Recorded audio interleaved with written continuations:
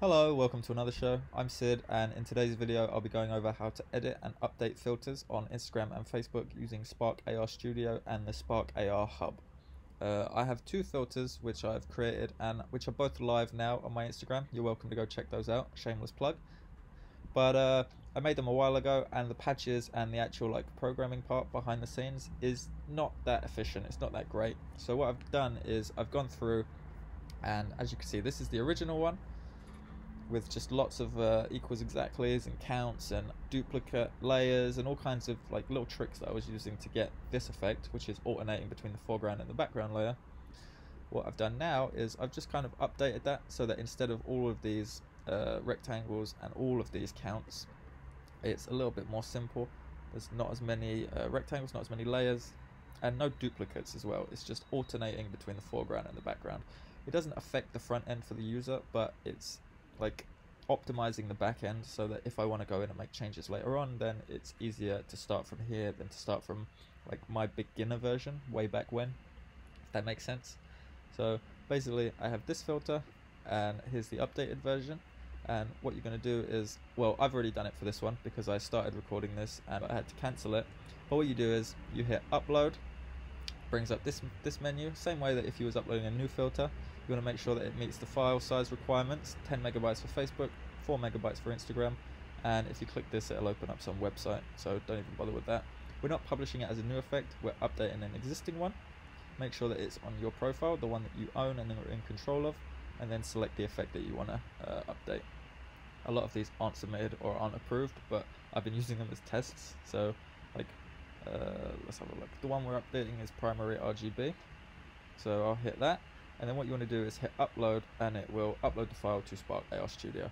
I already did this step, so if we scroll over here, it'll open up the Spark AR Hub and pull you into the most recent filter that you're updating. This is the new file that we've just imported into the program, or uploaded rather, and these are the two previous versions. This is the original one from December 15th, and this is the updated version that I updated immediately 24 hours later as I started learning more.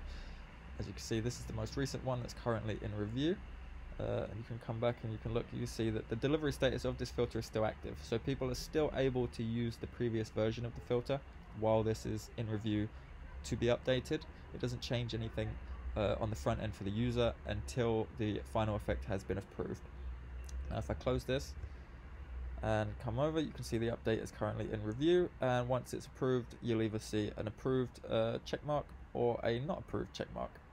This one wasn't approved, if you were wondering, because it uses photos of real people, which apparently goes against the TOS, or the terms of service, so that one wasn't approved. But yeah, this one is updating now and it's in review. I'm gonna cancel this and I'll show you very quickly. I'll just minimize this and I'll minimize this.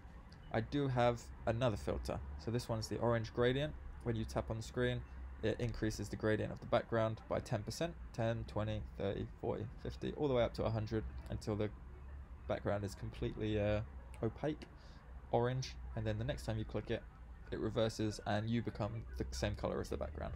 It's nice, it's pretty similar to the other one, it's just an alternating between layers effect. But as you can see, again, a lot of rectangles. The incrementing of 10% at a time means that it's quite a lot of tapping, and I've noticed that people don't really use this filter as much as some of the other ones, so I wanted to make it simpler.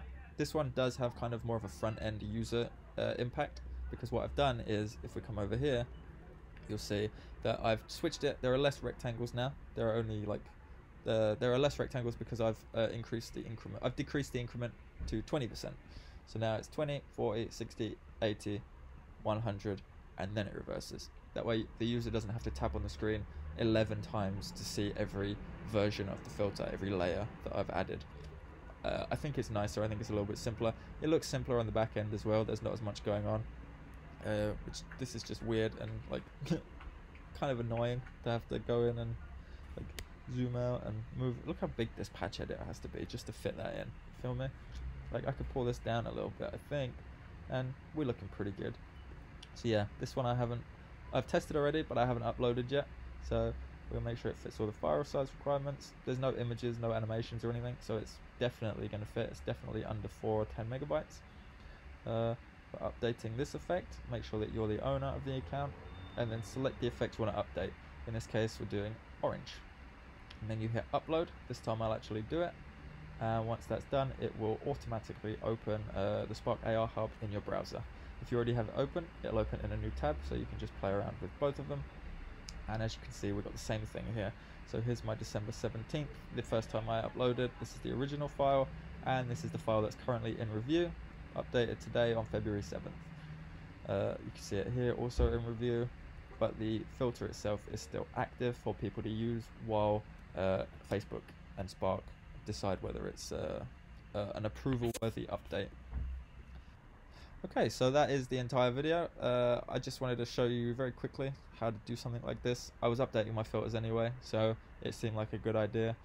Let me know in the comments if this was helpful, if you enjoyed this video. Check out some of my other ones, which are more tutorial based and will actually teach you some things to do with creating the filters rather than just editing and uploading them. Make sure you subscribe if you enjoy the content that I'm producing, because I just hit 74 subs. Even though it's not showing publicly on my channel, it is 74 in the back-end studio, which is cool. 75's next, and then 100, and then who knows. Anyway, thanks for watching. I'll see you next time. Peace.